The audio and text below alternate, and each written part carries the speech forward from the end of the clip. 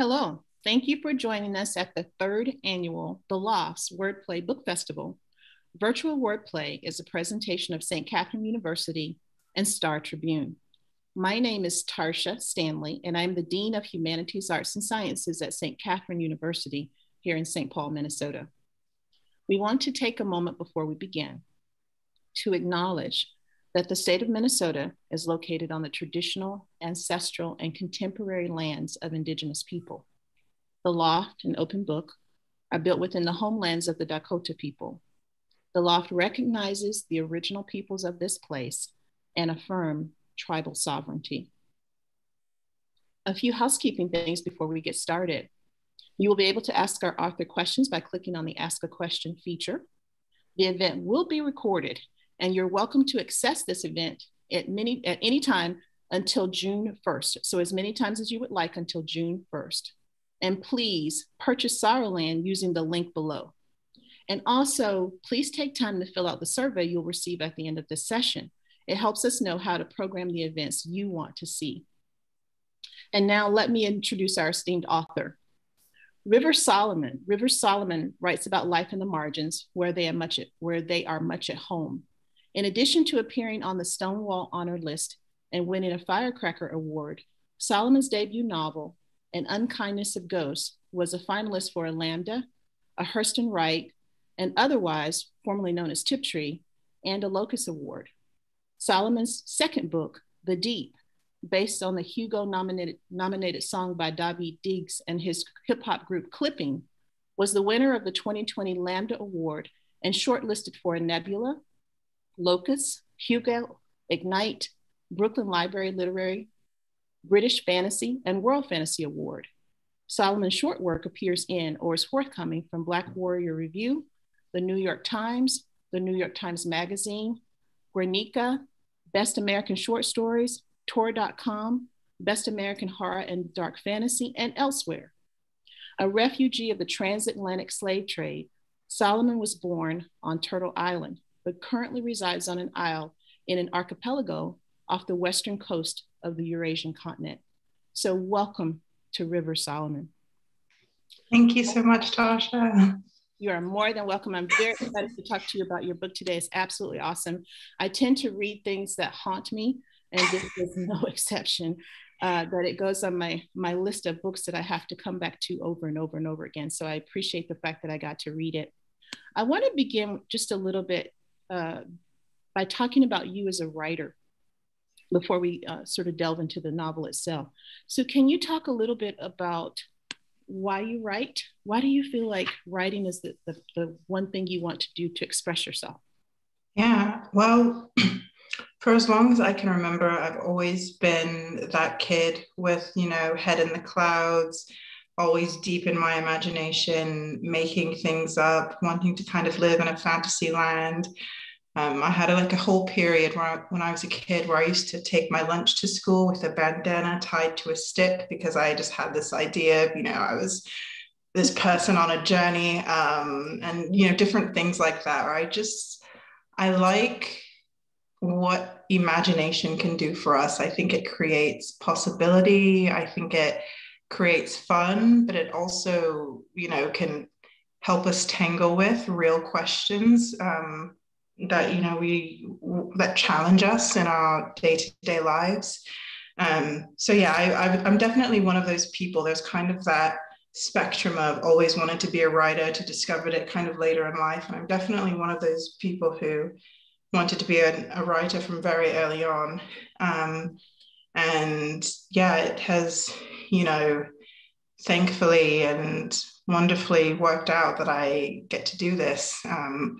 And, in any world, I think I would be compelled to tell stories and make things up and find liberation in making things up. Yeah. Thank you for that. I was reading reviews of your work, and many people refer to it as that it doesn't fit in any particular genre, that it really crosses many genres. How do you describe your work overall? I use different words like every year to kind of, I don't know. I mean, who knows? Words are tricky like that and difficult. And you have to navigate that line between trying to communicate something that people will understand. So people will hear that word and think, oh yes, I recognize what that is, and that's what I want to read, while also kind of trying to stay true to the work as well and what it's doing. So I think generally I use the word speculative to describe my work. So speculative is a very sort of broad category of anything that is slightly askew with reality. That's how I think of it. So it includes things like science fiction and fantasy, but it also includes, fabulism and things that have a folkloric feel or a slightly mythological feel. It would, I think, include things like from the magical realist tradition, and all of those things. So that's the word that I tend to use to describe my work. Even though that doesn't actually describe all of my work, because I do occasionally write things that are straight realist. So far, not any novels, but a lot of my shorter work, doesn't necessarily have a speculative element. So yeah, but genre is hard. I just want to, basically, I think about things in terms of the story, and how I want to make people feel, and what kind of experience I want them to have, which is to be sort of full of both wonder and curiosity. And I want readers to feel driven, that kind of, I need to know what's going on, that impulse. Yeah, I love your work, particularly as an English professor. I can't read anything without thinking about how I would introduce it to my students. And so I always want them to be reading with, nowadays, Google or a dictionary, but I want it to be a process for them. I want them to be involved. I want them to come across words they don't know. I want them to have to look it up. I want them to have to go do research. And I just was so fascinated by your novel, because I thought, this is exactly it. This is what I want them to engage in. So I'm so appreciative of it. My background is in speculative fiction. I do work on Octavia Butler. Mm-hmm. And so just trying to think about how to introduce that to students who, don't know they actually live in a speculative world. They haven't really sort of thought about it very much, but once they're introduced to the literature, just fall in love. Yeah. And so I'm just so excited to introduce my students to your work. It's going to be really fabulous to have them read this and some of your other work as well. So I want to ask a little bit now about Sorrowland, and just thinking about, Vern is such an incredible character.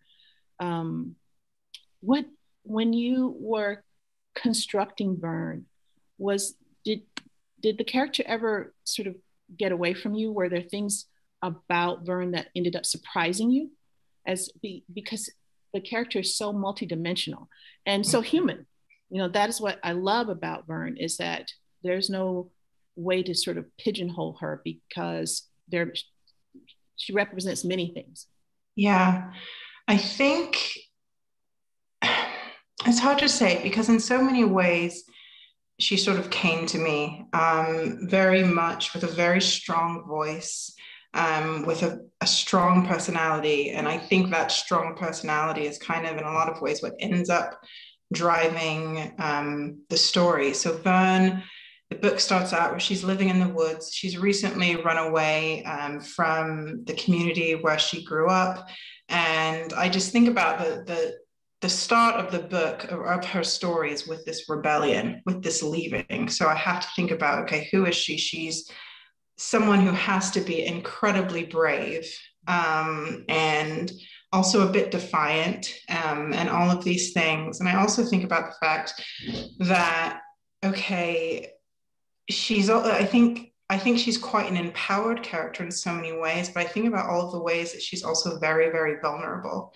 And those, I think, were the things that came most as a surprise. She's very young when she starts the book. She's only 15 years old. She really doesn't have that much power over her life, and how it's happened so far. And she's, a teenager who, has whims and is discovering herself and finding out what she believes.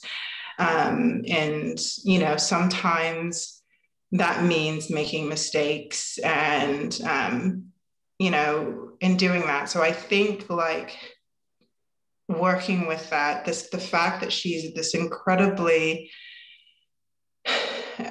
you know, super intense person who can get a lot done. She gets a lot done. But also reckoning with the fact that, you know, she's been hurt and she lives with that hurt inside of her. And those moments of gentleness and vulnerability, I think were things that when I found them coming out on the page, were really important and actually, you know, got me into her character. Mm-hmm. I'm trying so hard not to give away lots of parts. Oh, I know, this book it's so hard to talk. I've been doing these events and it's just like, it's so hard to talk about it without spoilers. It's so hard. It is so true. I have to say though that there was a point where I had to put the book down and walk away. And it's sort of like the leaping from tree to tree to tree. And I just thought, oh, don't we do that every day in our lives in terms of just survival? I loved the metaphorical ways in which, you know, sort of reading the text and reading the character brought to mind the kinds of things that we might think are speculative in this world, but actually we do every day. So I really appreciated that. Yeah, and that's the beauty of speculative fiction, right? Like it does just speak so much to our lives, and it can like shine a light on things in a way that, you know, aren't, you know, otherwise clear, or that it can make it more clear when we see them through that way. So yeah. Mm-hmm. Yeah. So are there things about the novel that bring you great satisfaction? Like when you finish, I achieved what I wanted to.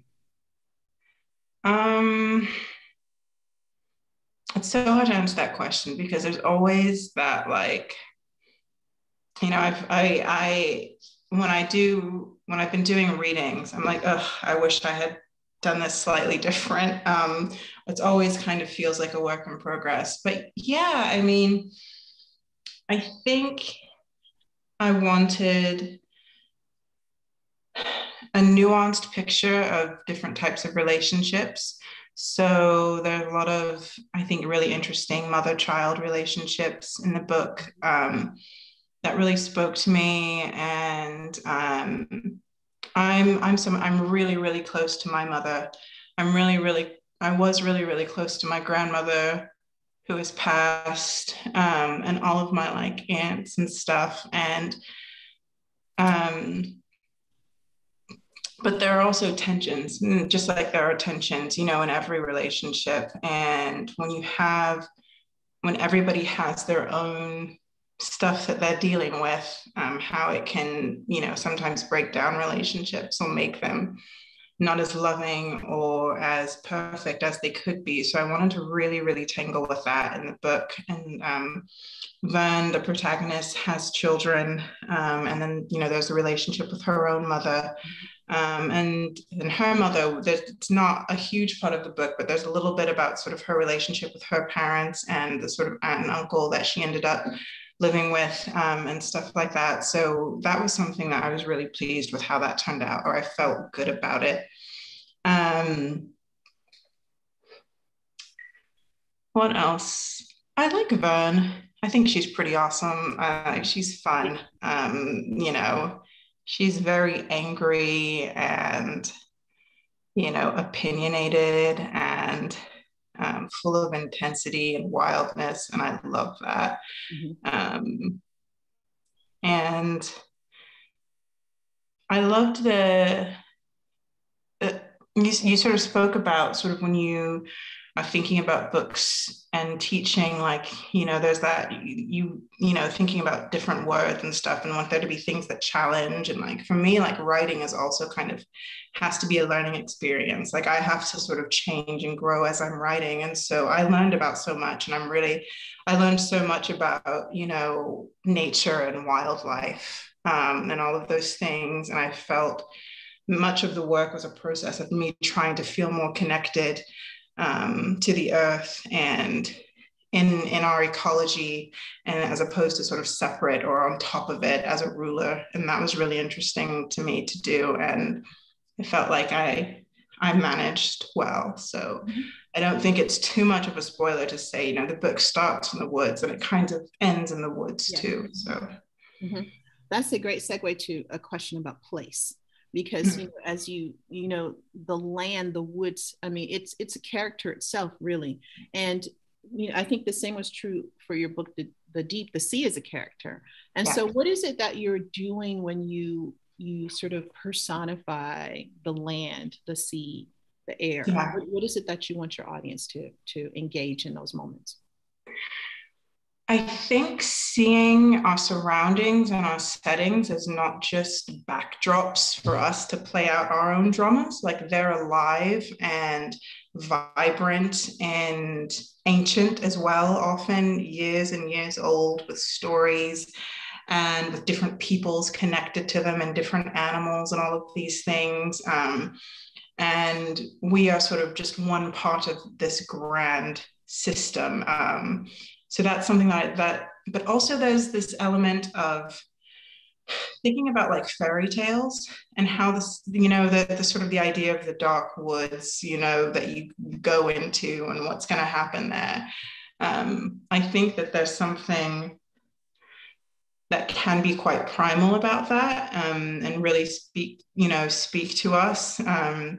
And the woods in Sorrowland and also the ocean and the deep are both things that I think are full of darkness and terror, but they're also full of life and rebirth. And so thinking about all of those things, I think, are really important themes of each of their stories, and is also just part of the grander like human story and animal story. And I really loved sort of the land as a character, and I love the contrast between the woods and when Vern and her children sort of go into a different space. And you even remember to think about what it would be like to wear shoes. Like the detail is just so incredibly important. Like, have you been in this space in which you've been at such, you're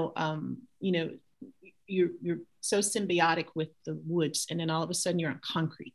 Yeah, absolutely. Yeah. That was the stuff I loved writing, and that was the learning. Like, I really wanted to put myself in there. And what is it? You know, we're all shaped by our geography and our surroundings. And so I really had to try to take off my, I did not grow up in the woods. And I grew up in sort of various urban and or suburban settings, kind of mixed. And, and that, you tend to see everything through that lens, and it's just natural to you. It's whatever you grew up with. That's what life is. That's what it feels like. That's what's right. And so I had to really, put on a different set of lenses to think about what life would be like, and to really, really feel a part of, these natural spaces. And I always struggle with exactly kind of what words to use. But yeah, like with the woods, with dirt, with trees, with plants, and what it would be like to have, a very intuitive relationship with them, which I don't. I can't walk along and identify most trees or plants that I walk by, and Vern can do that. Vern is, partially blind and can still do that because she has this, she's grown up with it. She has this fluidity, and the children grow up with this same level of, this relationship where it's just natural. It's like knowing what this is and what to do with this plant is, intuitive to them. As like when I was a kid, I knew what the golden arches meant. It's like, yes, we're having McDonald's tonight, so. Yes, I understand. I have a very rural background, and so much of it took me home in terms of, having grown up in the woods. That's where we played. That's having to understand certain things about your surroundings, how to be one with it, but also how to be wary of it at the same time. So I really appreciated those moments. The land too, you choose to introduce indigenous characters in and their relationship with the land. You are definitely asking your readers to do something with that. Yeah. Mhm. I mean, so the book is called Sorrowland, and it's about, the United States as a sort of occupying force on this land and what it has done to it and how it's, full of sorrow. And I feel like I couldn't talk about the land and talk about that land without having Indigenous characters. It just wouldn't make any sense, or it would feel like a really big erasure. So, yeah, I think as far as what I wanted to do with it, I think the main thing about the book in general, I think, is what I want people to challenge assumptions, I guess, and relationships of power. And I think that, that comes, in when we talk about the land too, and the idea of who owns the land or who cares for the land or is in a relationship with the land. And it's important to me to acknowledge the historical relationship that various Indigenous peoples have with the land, and as stewards of this land. And, definitely, a sense of, wanting to return sovereignty, to Indigenous people. So, yeah. And I love that acknowledgement. And I love that there was a partnership between people of African descent and Indigenous people, because there is. I don't think that we always approach it in that way. So it was good to see it in that book, to think about these very different experiences, but in many ways that are the same in Sorrowland, and to see that acknowledged, and to see a coalition and a relationship and a family built. Yes. Yes. No, I'm so glad that you brought that up, because when I think about sort of our various political movements and the movement building that we've done historically, and I do think coalition building has been an important part of work that we've done, and learning from each other and all of these things. And I also wanted to show it, though, on a very personal level too. Like when you talk about that idea of family and building a family, and there is an aspect of themes of found family to this work. And one of the things, and it's not a small, it's not a big part, but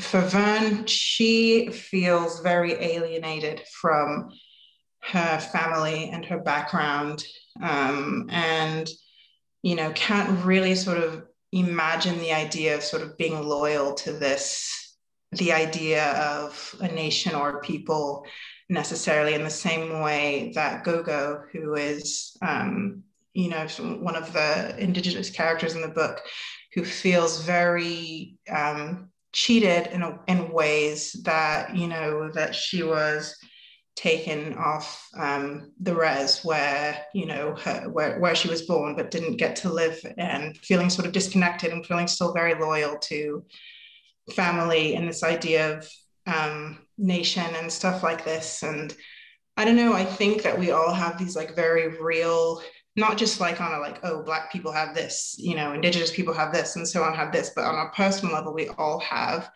our various chips on our shoulders, things that we're going through, and whatever.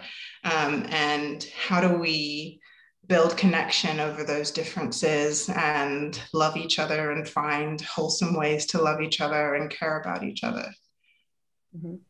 I loved the Gogo character, and that that her relationship to the reservation, having left it so early, was very different from her aunt who took her from. But they had very different ways that they saw that same experience. And the same thing happens with Vern and her mother, that we experience the exact same things, but we see them in such very different ways. And lenses and sight are so important in the text, and the fact that Vern does have trouble seeing, in the ways that we think of sight, our first reaction to sight. Why make a character who, has vision problems? I think mostly that wasn't like a specifically sort of deliberate choice beyond, Some people have low vision. Some people are blind. And I think Vern being albino was something that came very early. I think part of it was because some of the mythos of Caneland had a sort of very fetishistic relationship with albino Black people. And I think I might have been, I don't know if I was in, it's hard to actually remember the way things went, but inspired by, various stories of that. And so, it's so that came first, and then it's very common, when you have albinism to have vision problems. And so, but it also, I think when we think about our senses, and we also think about different ways of being disabled or enabled by our bodies, I think it's always a refreshing way to sort of rethink how we look at the world and how we experience life and how it influences our perceptions. So I think it, just like with sort of any detail of a person, because we're all so rich and complicated, I think I think it adds, just as anything about anyone kind of adds, because it's Vern's part of herness, it's part of what makes Vern Vern. Mm-hmm. And Vern ends up, I think, really being able to see better than anyone around her, because she knows, for instance, that things in Caneland are not what they seem. Yeah, no, thank you for saying that, because one experience that I have had, and I think others have this too, when you feel like an outsider, and in one way or another, there's lots of ways to be somehow marked as different or outside of the norm. I do think it can sometimes crack open the facade a little bit when you have that, when you're just a little bit outside of it. And for Vern, that's absolutely the case, that she sees, kind of a little bit behind the veil a bit of what this really is. I like the way you put that. That was nice. Yeah, mm-hmm. She does see. better than all the folks around her, really. Yeah. And I love the way Vern sees her children. So her twins are just absolutely awesome, and that they're very different personalities, but they're both very much her. So the expressions of who she is and the children. So what is it? Why twins? And what were you thinking in terms of, because you're invoking, I think, a lot of that traditional mythology around twins, around albino. Yeah. So absolutely. Yeah. I think, well, part of it is just that when I was writing this book, I was very deep into all of my sort of parenthood. I have 2 children. It's just this intense sort of totalizing experience, or it was. And so on some levels, it was simply practical. I wanted to write about having 2 children. I have 2 children. And I was like, okay, well, timing wise, it makes sense to do twins. So there's that very basic. But also, I think, I think twins have a lot of sort of mythological sort of power and cultural resonance. And there are a lot of sort of things that we think about twins. And I think this, especially in terms of sort of different sort of African diasporic, religious beliefs and practices and things like that. And I think duality is something, they're very different. And I think one of the 2 children is more kind of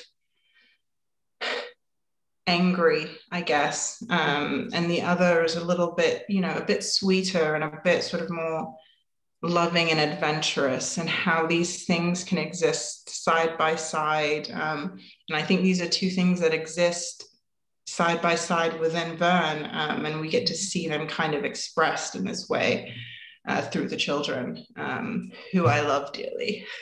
Yes, I can tell. And I think what I loved about them too is that usually with twins, they're either going to be exactly alike or they're going to be these diametrically opposed, polar opposites. And so as I was reading, I was a little bit afraid. I was like, oh no, is one going to dominate the other one? But what I loved was that it was just this expression of it was who they needed to be in each moment. There's a moment in which I think she says to Howling, be kind, but always fight. Yeah. And there's a moment in which Beryl says to his mother, would you like my sleeve? Because he sees her tears. Yeah. Like you can cry on. And I just thought, I loved it. I was like, oh, I love these children. And but they were both just such great expressions of those two, I think, sides that are in all of us, right? Yeah, absolutely. That who we all are. We just don't allow ourselves to have particular expressions, or we get that particular expression, it tries to be moderated in a particular way. Yes, yeah. Yeah, and I think also because they're children, you have less of that moderation that, and especially because they've grown up in the woods, they don't have a strong sense of, oh, I need to be this way to fit in. They don't.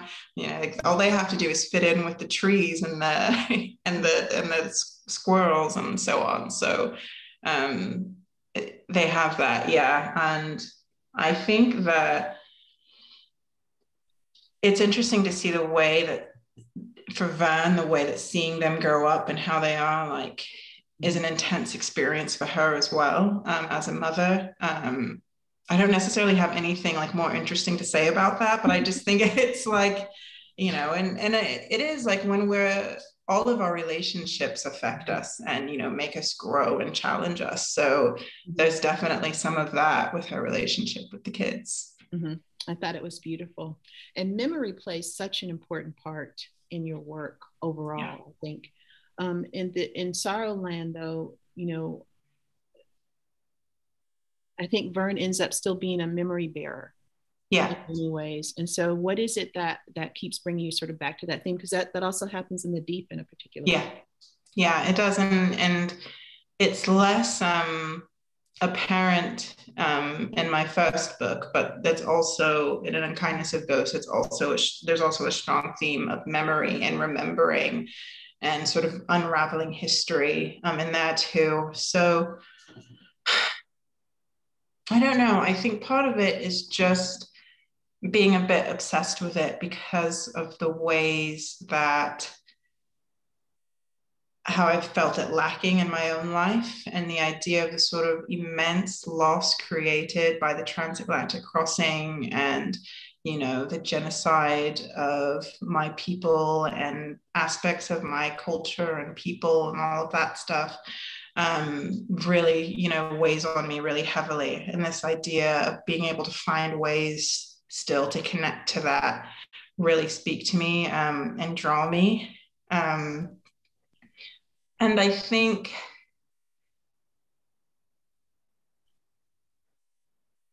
I'm someone who lives like slightly out of time.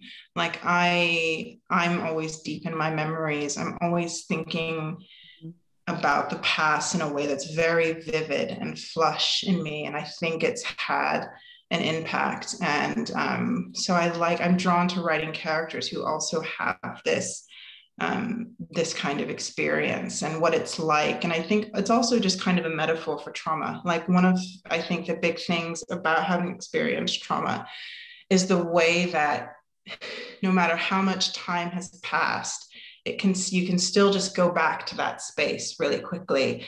And sometimes that's in a very obvious way, like a flashback. But I think all of us every day are kind of living with the influence of not just like, specific terrible or violent things that have happened to us, but the effect of living in a world that's, full of inequality and prejudice and subjugation and all of these things. And, I think we all have these little traumas inside of us and it affects us and it's always with us.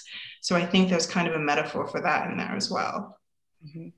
I think too that, you know, your language is so beautiful. And certainly you are a writer who loves words. I mean, I think there are many people who write who don't necessarily like words. And so I just wanted to share, this is on page 215, it's a very short section, but I think it's so powerful, particularly talking about trauma. And as the sun rose, she lamented her necessary return to the cabin, where she'd been forced to confront her inadequacies. The forest didn't mind illiterates and mad girls, didn't mind that screaming was sometimes a person's only language. Mm-hmm. And that, I just thought, wow, isn't that true? And there are many moments in the book in which you draw those, draw us to an understanding of trauma in a way in which the reader has to think, how could it not work itself out except in that way? Yeah. Oh yeah. Thank you for sharing that that quote too. Yeah, I love that. I love language as a medium, and the way that it bridges the gaps between us. It can bridge the gaps between us sometimes, and can get to the kind of heart of a matter. And you know, sometimes I think what's funny, what's ironic about it is that trauma specifically is kind of beyond language sometimes, and it can be it lives in our kind of lizard brain a bit. But so being able to find a way to sort of mine it out and put it in sort of ways that we can discuss and talk about feels really powerful. Mm-hmm. And words in many ways can create a container for it, if only for a little while. Yeah, no, that's absolutely true. Because I think I talk a little bit about naming in the book, but I do think, and I don't really subscribe to the idea of like naming necessarily giving us power over things, but it certainly empowers us, you know, and you know, gives us a way of navigating the relationship. So between us and what we've gone through or what we're experiencing. So like words like, that's why words like Black or disabled or queer, you know, have these meanings, because they can sort of bridge these gaps between what's going on inside and, you know, how do we make sense of it all? Mm-hmm. We're at the point at which I invite the audience members to go ahead and put their questions so they get a chance to talk to you a little bit through the questions. But and I specifically stayed away from sort of Vern's transformation. I'm trying really hard not to talk about it. I feel like it's not a spoiler to talk about it. But I so desperately want to talk about it.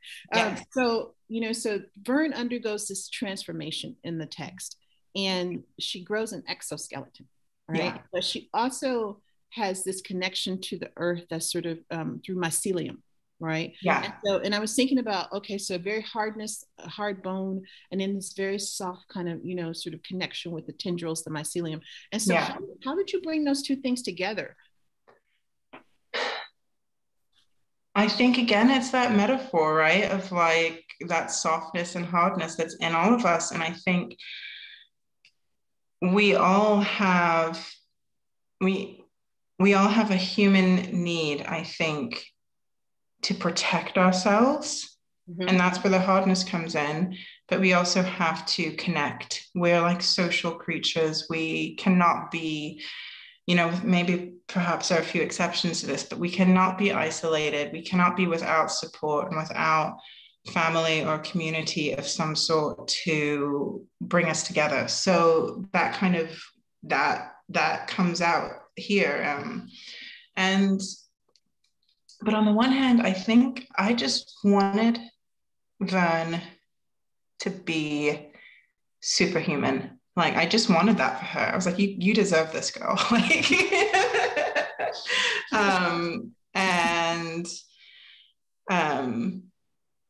and I wanted her to have a chance, because she doesn't, and for good reason, isn't the most trusting person. Mm-hmm. So I wanted to give her an opportunity to be able to connect and to feel this kind of grand web of life around her. Mm-hmm. So to both connect and protect yourself. I love it. It was absolutely awesome. And I'm always thinking what the film will, you know, like who can Me too. do that? I'm always thinking that. I'm like, who can do that? So I look forward to that at some point. But I love her. She's such a unique character. And then you do make her superhuman. You do have this transition, but at the same time, she just becomes more of herself. Yeah. I love that connection that, you know, that in that absorption, in that ability to connect with the earth, she also can connect with people's memories. And so I thought that was fabulous. But I'm going to stop now and ask a question from the audience. So okay. This is a question from Steph. It's a question for both of us. Rivers, who do you see your work in conversation with? Other writers, artists? And as a scholar, she asks, who do I see your work in conversation with? So who do you think you're in conversation with? It's so difficult because in a lot of ways it's the very expansive, you know, answer of, you know, everything I've ever read and absorbed. Mm-hmm. And then when I get specific, I feel like I just say the same things kind of over and over again. But it's like I would say absolutely like Octavia Butler, for example. Like mm-hmm. I'm actually just thinking about the starting scene of Fledgling. And I think if memory serves, she's like kind of, I don't know if she's like in a cave, but she's kind of emerging, you know, in the woods, and kind of it is a kind of a story about like this kind of transformation and this kind of monstrousness happening. So I think there's that. I think, and I'm just like, do I just list my favorite writers? That's the kind of... because that's actually the next question. The next question says that you use texts like Giovanni's Room, and you use a text from Ursula K. Le Guin. So who are the authors that you love? And we see you bringing them into the text. Yeah. Your favorites. Yeah. Well, I'm inspired by a lot of poetry. I love Langston Hughes. I use The Negro Speaks of Rivers in the book. It's kind of a small motif, and it's also how I named myself, Rivers. I love his work so much. I love a lot of the Harlem Renaissance writers and poets. I love Nella Larson. I love, going a bit later, I love Lorraine Hansberry. Gwendolyn Brooks. I don't know. I'm definitely like in this phase of I'm rooting for everybody Black kind of phase of but yeah, those are definitely a few. And I'm trying to think more contemporary. And I already mentioned Colson. I actually haven't mentioned, I mentioned it before, but Colson Whitehead, I love Victor Laval. I love Caitlin Greenidge, who wrote, I think, We Love You, Charlie Freeman is the name. Sorry, I'm just going to randomly suggest that you all read that book, just because it really stuck with me. And yeah. And I will say that one of the things I would, if I were planning a syllabus, I would put your work in conversation, of course, with Octavia Butler. I love your research. You can tell how much research you had to do in order to create your text. And that certainly was one of her monikers, is that she did so much research to open up people's worlds so much. I also see Nnedi Okorafor in that sort of traumatic issues that color, trauma in the body. I think is certainly present. And an author that people probably don't remember very much, Virginia Hamilton. And Virginia Hamilton was called a young adult fiction writer, but really, I think, you know, beginning in the 70s, she creates this character who sort of has to, because of the trauma of slavery, has to kind of bury herself in the dirt. And what's the name of this? Virginia Hamilton is the writer. And she has a text called The People Could Fly. Oh, so yes. And she has a character named Zelie. And in her work, though, she just creates this character who kind of who's a kind of godlike character who goes away, you know, sort of buries herself in the dirt. And when she wakes up, slavery has happened. And just trying to figure out what to do about that and the trauma of that. Because I know that as a reader, an avid reader as a child, but also very much aware and a speculative fiction reader. I love science fiction. Yeah. I was always wondering why nobody was ever writing about, sort of the African diasporic experience, and particularly around the trauma of slavery. Like, where were the novels? If you're going to go back in time, what happens when you go back in time and there's slavery? And then I discovered Octavia Butler, who answered that question for me. And so those are the kinds of things I think are working, that I see your working conversation with, that you're building this opus, and in terms of this galaxy of writers who deal with this type of work. So here's another question. You mentioned being very creative and imaginative from a young age. What are you inspired by? Dreams, movies, authors? And how do you turn these inspirations into words on the page? I am definitely inspired by all of those things: dreams, movies, authors. Just being outside and seeing things happen. Like I like, for example, I will like watch a movie, and if it's a good movie, it will just be inside of me. And I like definitely, like, kind of in a like fanficky way, I think about all of the like alt universes that could have happened and different things. I twist the characters, and then I put characters from other things into that, and then it just moves and moves and moves. But as far as how I turn these into inspirations for my own work, I think it's usually not so direct as that. Like, of course, everything is, lives inside of me and therefore inspires me and comes out. But I don't think I can usually say, okay, this happened, and so now I'm inspired to write this. It does happen every once in a while. A short story that I wrote called Blood is Another Word for Hunger was written because I saw like a really annoying Civil War film. And it's like the first scene is just like this enslaved Black character who's just been freed getting killed, and it's all about the white women. And it was just like, it was so upsetting. I was like, okay, I need to like rewrite this. And so that occasionally happens, but it's not a usual experience. I couldn't exactly tell you where the inspirations for my specific stories come from. Mm-hmm. Has the pandemic changed your writing process? It's made me not write. I'm just getting back into writing.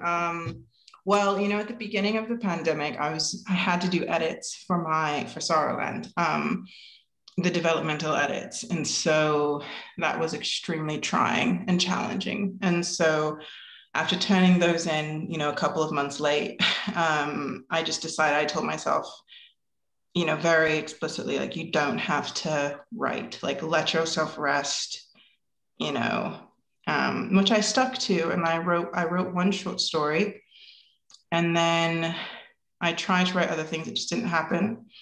And starting in January, I've started writing again, because I've gotten a kind of co-writing, co-working group together, and we meet Monday through Friday every morning. But it's not writing like how I used to. Like, the speed is much reduced. It's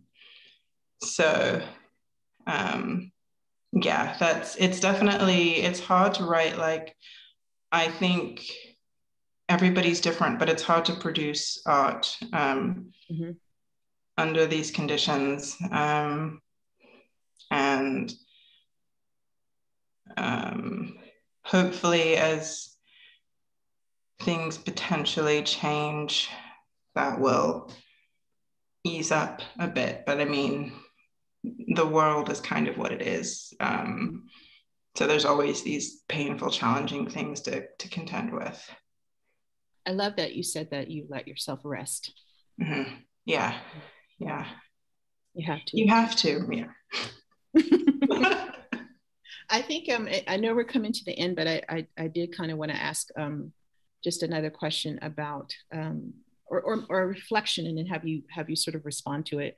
I'm so fascinated I've always been fascinated by shapeshifters. Like, those are my favorites.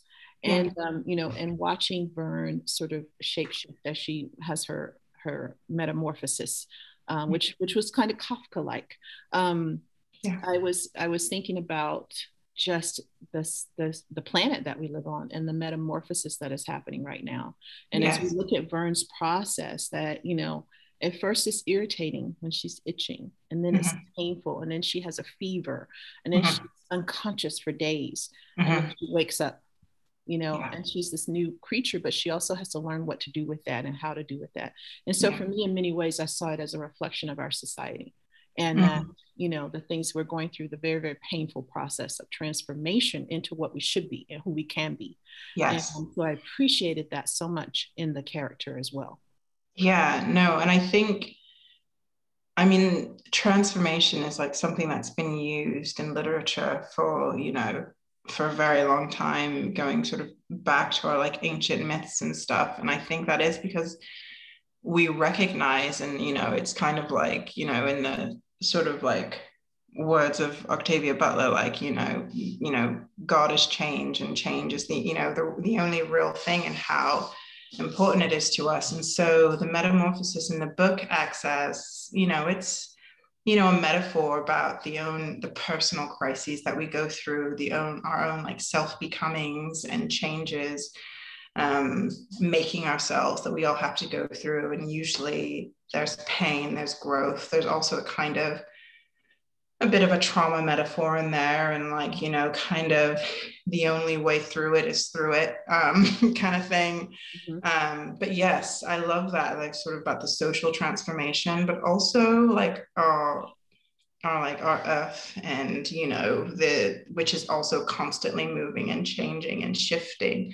And something that's been really helpful for me as we think about things like climate crisis and stuff like that, and how like overwhelming and big of a problem that it is that idea that I think what we have seen so far with what nature is capable of is that there's still so much possibility, even when it seems hopeless.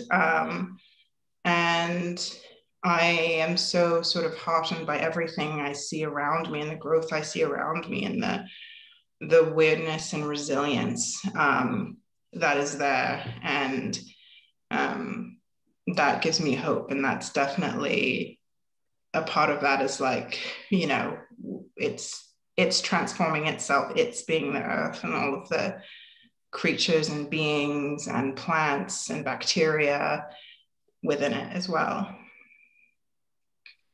Well, I know we've come to the end. I just want to thank you so much for spending this Thank you. time, for giving us an opportunity to meet the author of such fabulous work. I'm so grateful.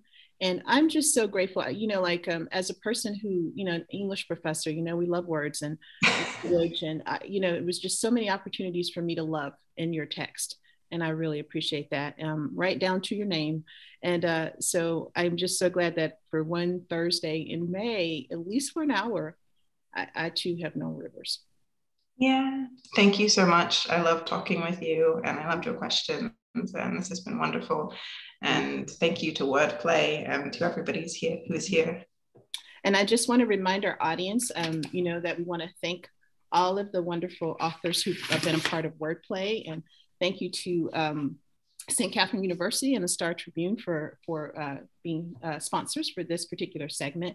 And you will be receiving a survey. So please fill out the survey so that programming can be made as spectacular as you would like it to be. So we thank you so much. Again, thank you to our fabulous author, Rivers Solomon, for her incredible work and for adding to syllabi across the planet. Thank you.